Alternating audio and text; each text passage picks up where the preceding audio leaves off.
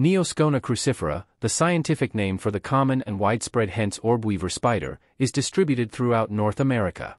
The adult Hentz Orb weaver spider is described as follows: its body length normally ranges from 0.2 to 0.5 inches, 5 to 13 millimeters. The abdomen is often oval in shape and can be colored in a range of ways, such as gray, brown, and occasionally green. The head and thorax together, or cephalothorax, have different patterns and markings and are frequently darker in color. Like many orb weavers, the Hentz Orb weaver has 8 long, slender legs covered in fine hairs. The legs may also display subtle coloration and patterns. Like many orb weavers, the Hentz Orb weaver has 8 long, slender legs covered in fine hairs. The legs may also display subtle coloration and patterns.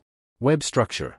These spiders are known for constructing orb-shaped webs, which they use to capture flying insects. The webs are typically positioned in vegetation, between shrubs, or in corners of buildings.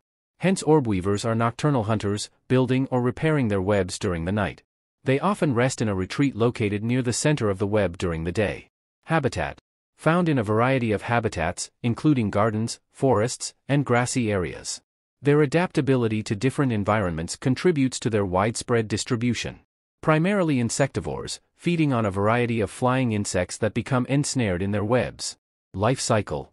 Like other orb weavers, Hentz orb weavers undergo a typical spider life cycle, starting as eggs, progressing through several molts as spiderlings, and reaching adulthood.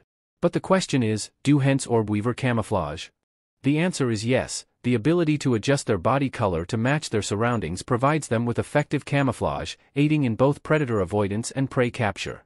Observing the Hentz orb weaver in its natural habitat reveals a fascinating example of nature's ingenuity, showcasing the spider's adaptability, intricate web-building skills, and its role as a beneficial predator in controlling insect populations.